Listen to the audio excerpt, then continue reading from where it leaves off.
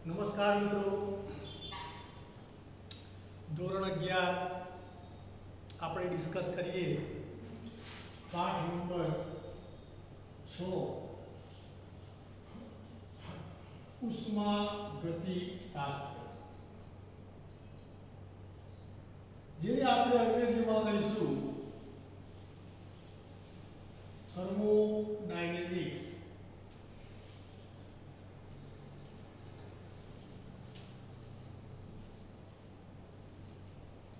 ઉષ્માગતિશાસ્ત્ર, thermodynamics ખૂબ સારો કહી શકાય એવો મસ્ત મજબૂત પાઠ છે અને ઇન્ટરેસ્ટિંગ પાઠ છે. આ એક્ચ્યુઅલી થર્મોડાયનેમિક્સ એ ઉષ્માગતિશાસ્ત્ર, ઉષ્મા અને ગતિ એવું શાસ્ત્ર, ઉષ્માનો ફેરફાર, ઉષ્માનો ફેરફાર. મિત્રો, રાસાયણિક વિજ્ઞાનની અંદર રાસાયણિક પ્રક્રિયા કરવી જ પડશે. રાસાયણિક પ્રક્રિયા થઈ ગઈ, કરવી પડશે. કેમ કરીને કરવી પડશે? તો બે ઓપ્શન, એક ઉષ્મા આપીને અથવા ઉષ્મા મેળવીને, અંદરથી મેળવી લો તો, કાર્ય કરીને અથવા એના દ્વારા કાર્ય થાય તો જ પ્રક્રિયા થાય. પ્રક્રિયા એટલે શું? ઉભા રહો. પ્રક્રિયા એટલે શું? તો તમે જવાબ આપશો, પ્રક્રિયકોમાંથી નિપજમાં રૂપાંતરણ થાય એને કહેવાય પ્રક્રિયા થઈ.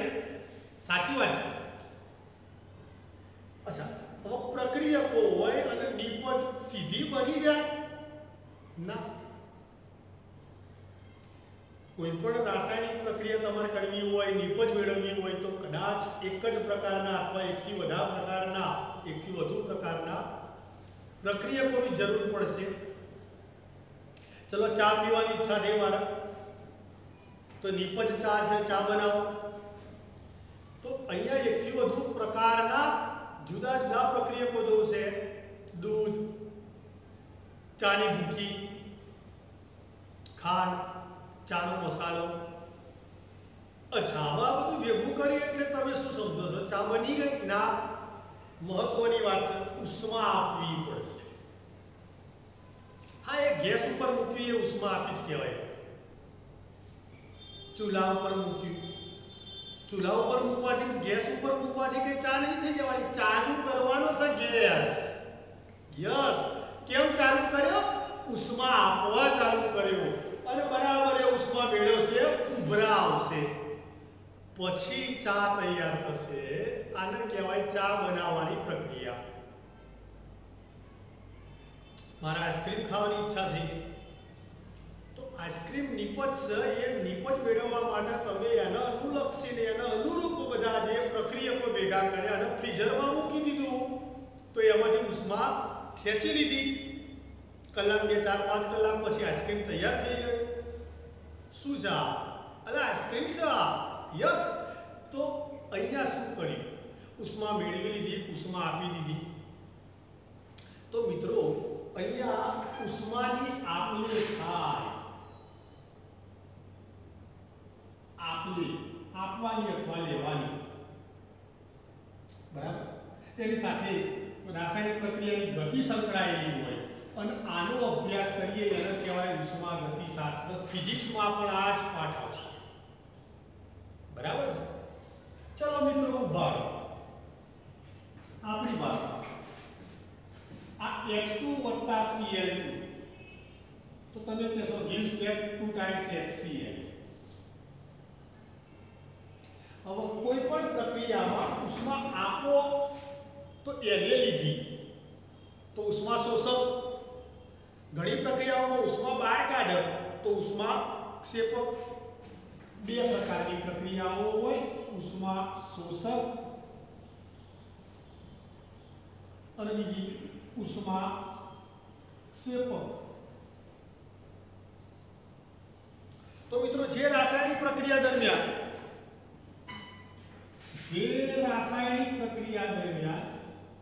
જે રાસાયણિક પ્રક્રિયા દરમિયાન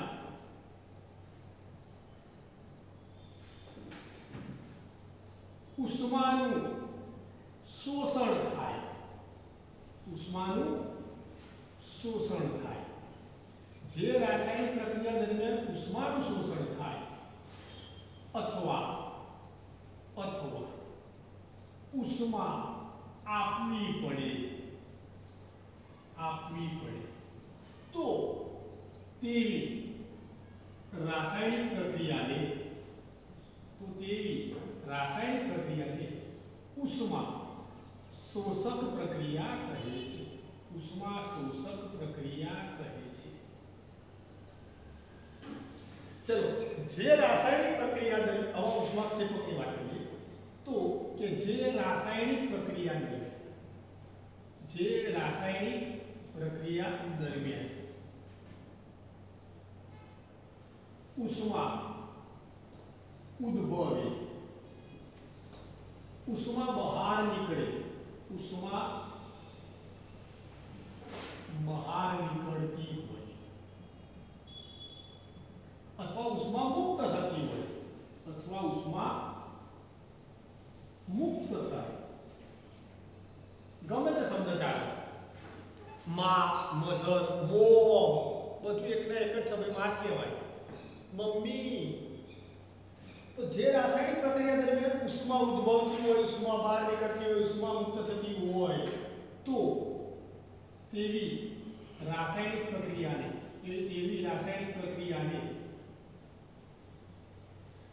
ઉષ્મા ક્ષેપક પ્રક્રિયા કહે છે।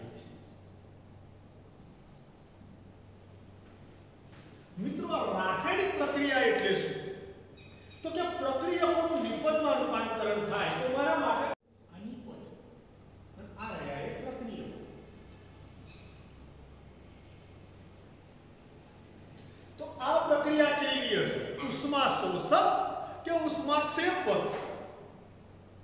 ખાલી હું ખબર પડશે નહીં ખબર પડે।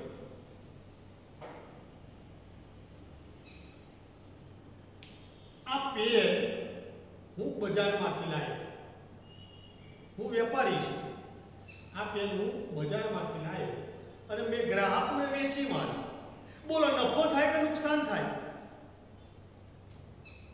કોઈ ખબર પડી શકવાની? ના, કોઈ જ ખબર નહીં। કેમ ભાઈ? તો કે પેનની તમે ખરીદ કિંમત નહીં લાયા, ખરીદ કિંમત નથી જણાઈ અને વેચાણ કિંમત જણાયેલી નથી, અહીંયા કિંમતો નથી જણાઈ। જો આ જણાવો તો ખબર પડે। ઉભા રહો, રાસાયણિક પ્રક્રિયામાં શું થાય છે? કોઈ પણ રાસાયણિક પ્રક્રિયામાં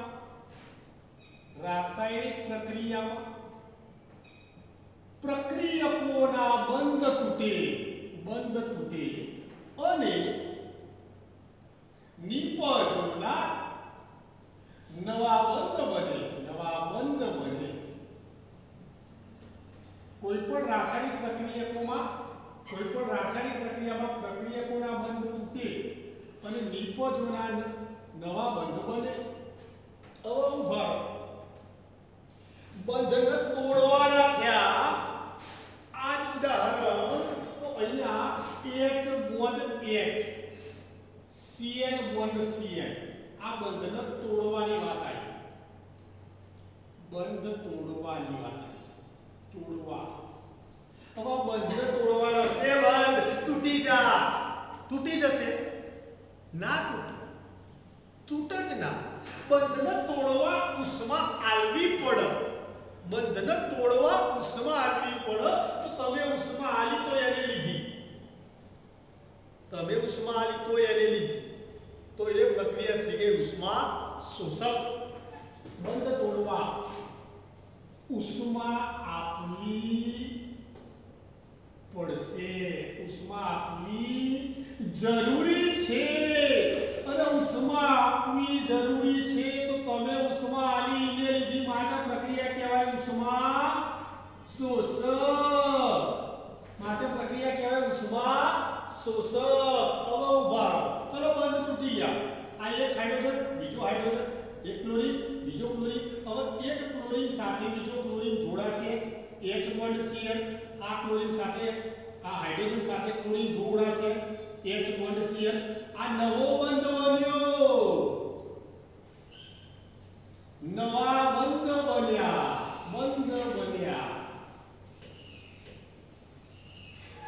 ઓહો, નવા બંધ બન્યા. તો મિત્રો આ નવા બંધ બન્યા, તો જો બંધને તોડવા ઉષ્મા આવી પડતી હોય તો બંધ બને તો ઉષ્મા મુક્ત થાય, ઉષ્મા મુક્ત થાય, ઉષ્મા મુક્ત થાય. ઉષ્મા મુક્ત થઈ તો એને કહેતા હતા ઉષ્મા ક્ષેપક, ઉષ્મા ક્ષેપક. ક્લિયર? હાલ હવે કો કા પ્રક્રિયા કેવી હશે? ઉષ્મા શોષક કે ઉષ્મા ક્ષેપક? કો હજુ એને આ ખબર પડે તો ક્યારે ખબર પડે? અરે ભાઈ જ્યારે મૂલ્ય આપ્યા હોય ત્યારે ખબર પડે. હવે હું ભારો તમને કહી દઉં કે ચલો H બોન્ડ H તોડવાની ઊર્જા, એક માત્ર ઉદાહરણ તરીકે લઉં છું, આંકડો એટલે સાચો આંકડો નથી, માત્ર સમજાવવા પૂરતો છે. આ બંધને તોડવાની ઊર્જા હતી 5 કિલો કેલરી પ્રતિ મોલ, 5 કિલો કેલરી પ્રતિ મોલ. દાખલા તરીકે આની ઊર્જા હતી 10 કિલો કેલરી પ્રતિ મોલ. અને H1Cl બન્યો, આની ઊર્જા હતી 7 કિલો 8 કિલો કેલરી પ્રતિ મોલ, 8 કિલો કેલરી પ્રતિ મોલ. આટલી ઊર્જા મુક્ત થતી HCl. તો ચલો હવે ઊર્જા કહી દીધી. મિત્રો આ પેલું 10 રૂપિયામાં લાવ્યો અને 12 રૂપિયામાં વેચી. હવે કોઈ નફો થાય કે નુકસાન થાય? તો હવે ખબર પડી. 10 રૂપિયામાં લાય અને 12 રૂપિયામાં વેચી, 2 રૂપિયાનો નફો થયો. Clear point? બસ.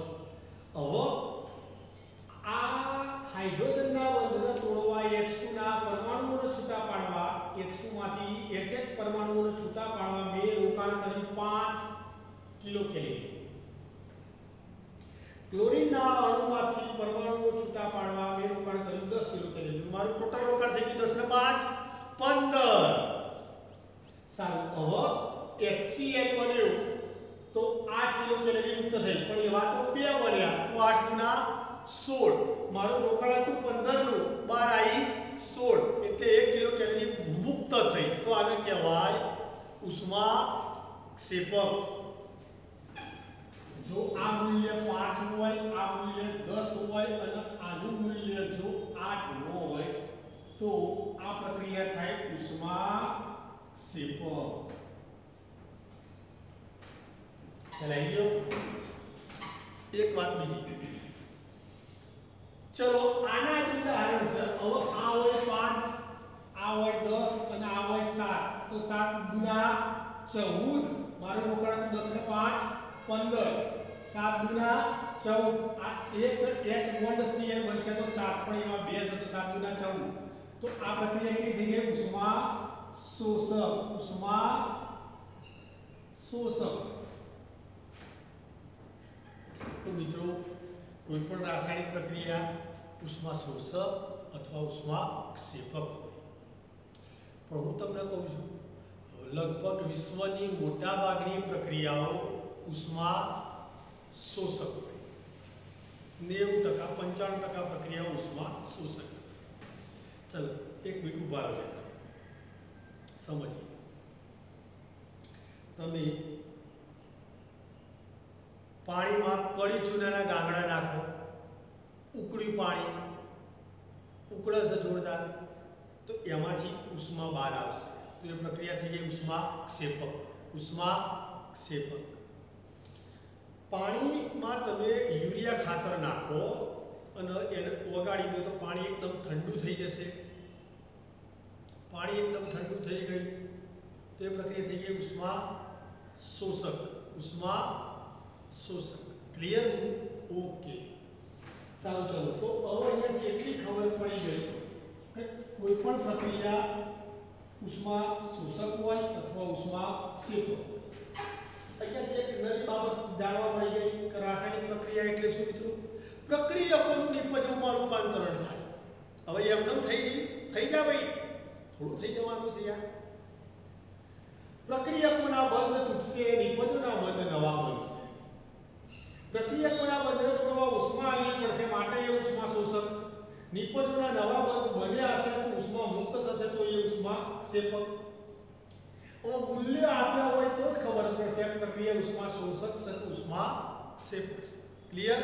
ચલો સૌથી પહેલા આટલા કામ કરો, સ્ક્રીનશોટ લઈ લો અને આના અનુરૂપ મટીરીયલ બનાવવાનું સ્ટાર્ટ કરી દેજો. ઓકે, લઈ લો સ્ક્રીનશોટ.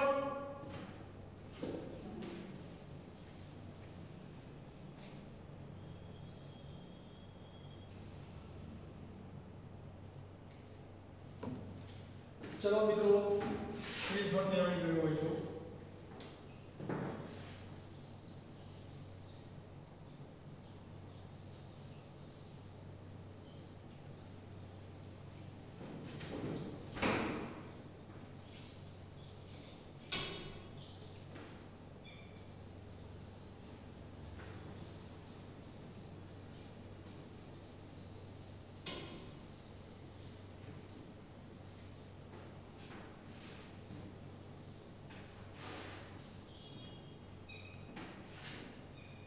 નેક્સ્ટ પોઈન્ટ ડિસ્કસ કરીએ.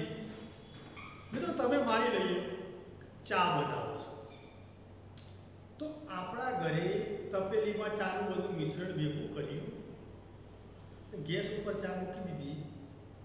પાડોશીના ઘેર જઈ જવાય દોડતું દોડતું બતાવવું આવ્યો ઉભરો ના આવ્યો. એટલે પાડોશીના ઘેર ભાઈ ઉભરો ના આવે, તારા ઘેર ચા મૂકી છે, તારા ઘેર ઉભરો આવશે. ચાનું ગેસ ઉપર જે તપેલી મૂકી છે એમાં જ આવશે. ડોક્ટર આવે, એક ઇન્જેક્શન તાવ આવ્યો એ દર્દીને આપી દે અને દર્દીને હગાન પછી જે કપાળે અડે, હા હવે કેવું લાગે છે? એટલે ભાઈ મને તે ઇન્જેક્શન નહીં આવી, પેલાને તાવ આવે તો એને તો જે ઇન્જેક્શન આવે. તો તમે કંઈક ફેરફાર કર્યા, એ ફેરફાર એ જે તે વસ્તુ છે એના અંદર જ તમને અવલોકન કરવા મળશે, અવલોકવા મળશે, જરૂરી ફેરફારો જોવા મળશે. તો મિત્રો આપણે એને કહીશું પ્રણાલી. વિશ્વના બે ભાગ પાડી દીધા. વિશ્વના બે ભાગ પાડ્યા. વિશ્વના બે ભાગ પાડ્યા. એક પ્રણાલી અને બીજો પર્યાવરણ. આ પ્રણાલી એટલે શું? હમણાં વાત કરીએ કે ભાઈ ચલો મને તાવ આવેલો હોય તો ડોક્ટર મને ઇન્જેક્શન આપે. ડોક્ટરે મને ઇન્જેક્શન આપ્યું તો કલાક પછી ફેરફાર મારામાં થાય. ડોક્ટર મને આવી તપાસ, મારા ત્રણ ભાઈબંધો આવેલા હોય એમને તપાસ, બાપુ હવે કેવું લાગે છે? ઠંડુ પડ્યું શરીર? એટલે ભાઈ મારે કંઈ તકલીફ જ નહીં, તમે મને ઇન્જેક્શન નહોતું આવી, બાજુવાળા ભાઈને આપી દીધું, એમને તપાસ. તમે તમારા કોનિકલ ફ્લાસ્કમાં મિશ્રણ ભેગું કર્યું હોય, ટાઇટ્રેશન કરતા હોય તો રંગ પરિવર્તન તમારા અંદર થવાનું છે. એને કહીશું પ્રણાલી. પ્રણાલી એટલે શું? વિશ્વમાં આવેલો એક એવો નાનો વિભાગ. વિશ્વમાં આવેલો એક એવો નાનો વિભાગ કે વિસ્તાર. નાનો વિભાગ કે વિસ્તાર કે જે ચોક્કસ હદ રેખાથી, કે જે ચોક્કસ હદ રેખાથી સંકળાયેલો હોય, જેમાં થતા ફેરફાર નોંધી શકાતા હોય, તો આવા નાના વિભાગ કે વિસ્તાર ને પ્રણાલી કહે છે. પ્રણાલી એટલે શું? મિત્રો પ્રણાલી એટલે થાય, આમાં હું ઇંક ભરતો હોય મારી પેનમાં, તો તો મારે આમાં જ તપાસ કરવાની હોય કેટલી ભરાઈ કે નહીં. બીજાની પેનમાં જો ભાઈ અલે આવી કે ના આવી, અલે ભાઈ ના આવો તો તારામાં રેડે છે, તારામાં જો ને યાર. ખ્યાલ આવી? તો આ મારા માટે શું થઈ ગઈ? પ્રણાલી થઈ ગઈ. આ ચોક્કસ એની શું થઈ ગઈ? હદ રેખા થઈ ગઈ. ક્લિયર? તો વિશ્વમાં આવેલો એક એવો નાનો વિભાગ કે વિસ્તાર, આપણા રૂમમાં બેહેલા હોય, ઉનાળાનો તડકો છે, તાપ છે, અમારું ટેમ્પરેચર ઊંચું છે, રૂમને વાંકી દીધો, એસી ચાલુ કરી દીધું, તો ઠંડક થઈ, રૂમમાં થઈ. બાજુવાળાને ઘેર જઈને ક્યાંય તમારા રૂમમાં ઠંડક થઈ? અલ્યા ભાઈ એના ઘેર નહીં એસી, તારે તારા ઘેર કર્યું છે, તારા ઘેર તપાસ કરને ઠંડક થઈ કે ના થઈ. સોસાયટી મહેલના માથા ઘેર છે જવાય, બધોના ઘેર ઠંડક આવી ના આવી?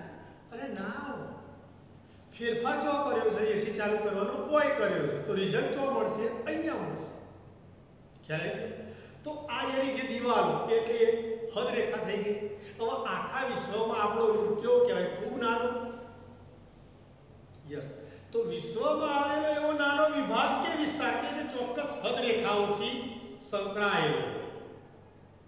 હા, જેમાં થતા ફેરફારો નોંધી શકાય. હવે વચ્ચોવચ્ચ રૂમમાં તાપમાન ગયું, અગ્નિ હળગાઈ તો રૂમનું ટેમ્પરેચર ધીરે ધીરે વધે, તો ટેમ્પરેચર વધ્યું, ફેરફાર તમે થર્મોમીટરથી નોંધી. પ્રણાલીના પ્રકાર ત્રણ પાડીશું. એક, ખુલ્લી પ્રણાલી. ચલો એક ઉદાહરણ, ખુલ્લી પ્રણાલી એક ઉદાહરણ લઈએ. હું મારા મિત્રના ઘરે ગયો હોય, મિત્રે ચા બનાવી, મને ચા આપી, કપ રકાબીમાં ચા ભરી લાવ્યો. આ રકાબી, આ કપ,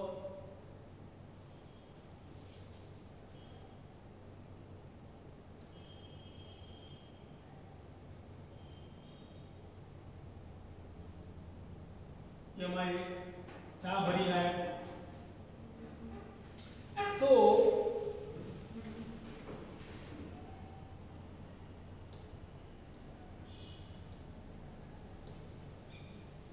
ચા ગરમ ગરમ હતી, તો એમાંથી વરાળો નીકળતી હતી. હું કંઈક મોબાઈલ ફેંકવામાં મશગુલ થઈ ગયો તો ચા પીવાનું ભૂલી ગયો. પણ આ ચાના કપને તમે જરા ધ્યાનથી જુઓ તો એમાંથી વરાળો નીકળતી તમને જણાશે. વરાળો ક્યાંથી નીકળી? મારા ચાના કપમાંથી નીકળી. વરાળ એટલે શું?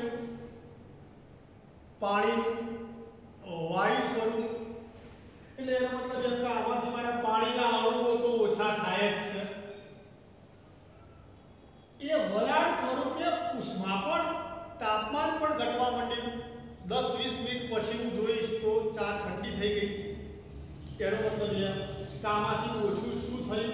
એક તો મારું દ્રવ્ય થઈ ગયું. મારું દ્રવ્યના ત્રણ પ્રકારો, ઘન, પ્રવાહી અને વાયુ. તો મારું વાયુમય દ્રવ્ય આમાંથી નીકળી ગયું. હતું પ્રવાહી અવસ્થામાં, પાણીનો અણુ H2O લિક્વિડ અવસ્થામાં હતો, પણ તાપમાન ઊંચું હતું એટલે વાયુની સ્થિતિમાં બહાર આવી ગયો. વધતા ચા પણ ઠંડી થઈ ગઈ. Clear point? તો આને કહીશું ખુલ્લી પ્રણાલી. એટલે એનો મતલબ એ કે જે પ્રણાલી પર્યાવરણ સાથે દ્રવ્ય અને ઉષ્માનો વિનિમય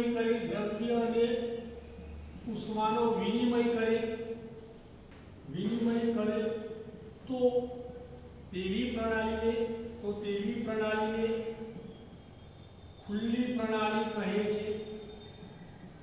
ખુલ્લી પ્રણાલી કહે છે. શેનો ભાઈ? દ્રવ્યનો અને ઉષ્માનો વિનિમય થાય, તેને કહીશું ખુલ્લી પ્રણાલી. નંબર 2, બંધ પ્રણાલી. ચલો જરા અહીંયા વિચારીએ. આના આ જ રકાબી, ચાનો કપ, ચા પણ ભરેલી જ છે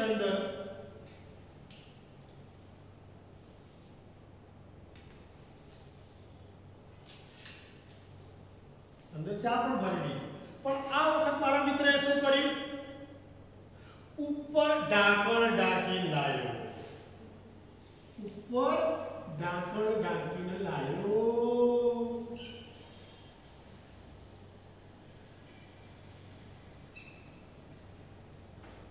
ઉપર પ્લેટ ઢાંકી દીધી. હવે આમાંથી બધી વરાળો તો નીકળી ગઈ, પણ એ વરાળો ઉપર જઈને ઠરી ગઈ. એ વરાળો ઉપર જઈને ઠરી ગઈ હતી, એટલે મેં ઢાંકણ લીધું 10-20 મિનિટ પછી, તો એ વરાળ ઉપર જઈને ઠરી પાણીના બિંદુઓ તમને જોવા મળશે. એ મારા ચામાંથી નીકળેલા હતા, તો એ પાછા ખંખેરી દીધા ચામાં. દ્રવ્ય ઓછું થયું?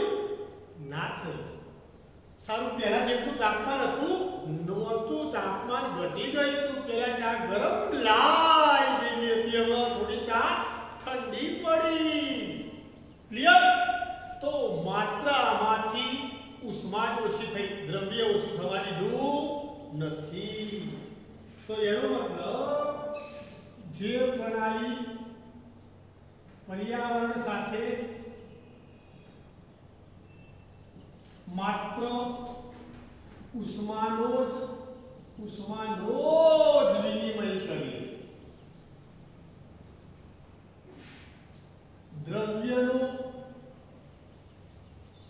દ્રવ્યનો વિનિમય થાય નહીં, દ્રવ્યનો વિનિમય થાય નહીં, તો આવી પ્રણાલીને બંધ પ્રણાલી કહે છે.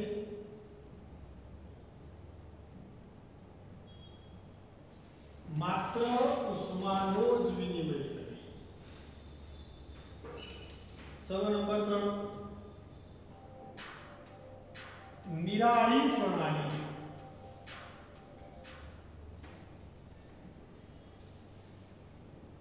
મિત્રો, સારી જાતનો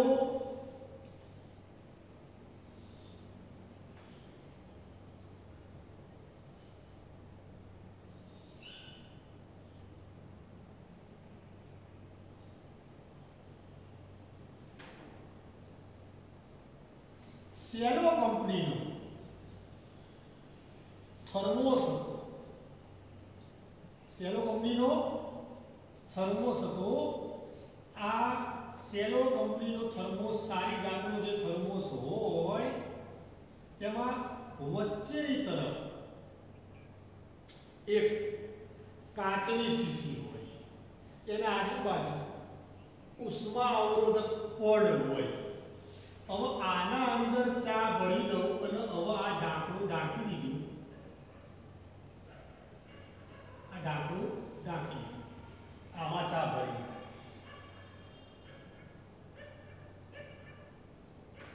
હવે આ ચા 10-20 30-40 મિનિટ સુધી ગરમ ના ગરમ રહેશે. એમાંથી જે વરાળ નીકળી ગઈ એ તો ઉપર આવી ઠરી ગઈ ને વળી પાછા એના ટીપા થાય નીચે પડી ગયા. હા કે ના? ક્લિયર? તો એનો મતલબ એમ કે આ મારી પ્રણાલી હતી, પણ પર્યાવરણ સાથે દ્રવ્યનો કે ઉષ્માનો કોઈ વિનિમય કર્યો નથી.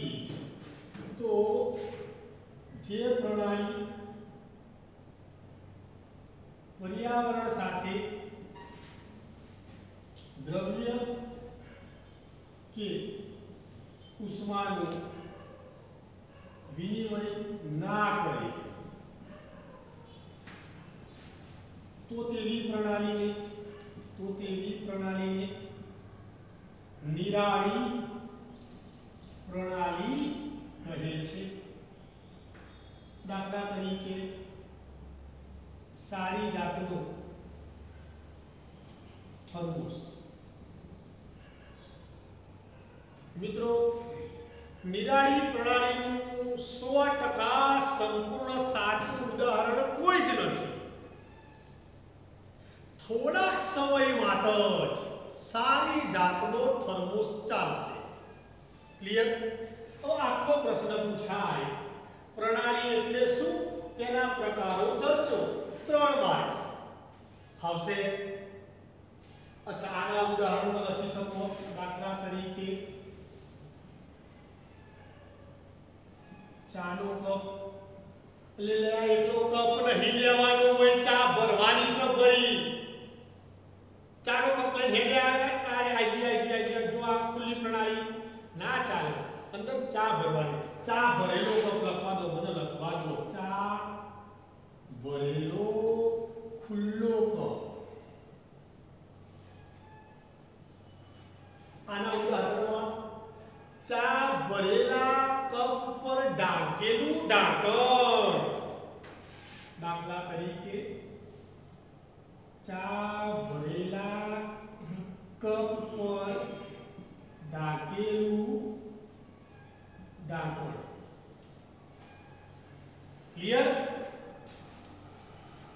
સારી જાતનો થર્મોસ અલ્પ સમય માટે જ અલ્પ સમય પૂરતું જ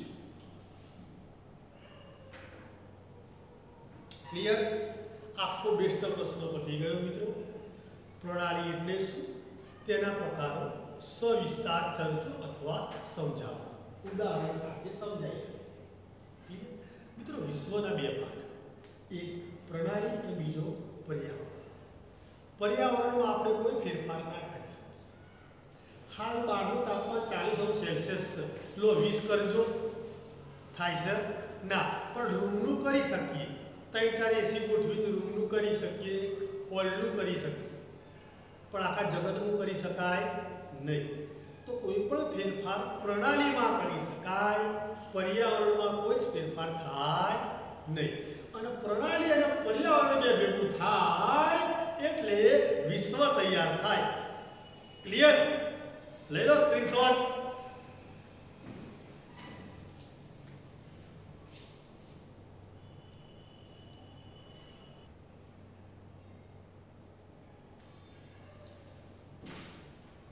મિત્રો સ્ક્રીનશોટ લેવાઈ ગઈ હોય તો આજનું લેક્ચર આટલા સુધી રાખીએ છીએ અને નિયમ મુજબ મટીરીયલ બનાવવાનું ચાલુ કરીએ ક્લિયર ઓકે હવેથી લેક્ચર લગભગ નિયમિત કેમિસ્ટ્રીના આપણા આયા કરશે આની શરૂઆત હતી એટલે થોડુંક નાનું લેક્ચર બનાવ્યું ઓકે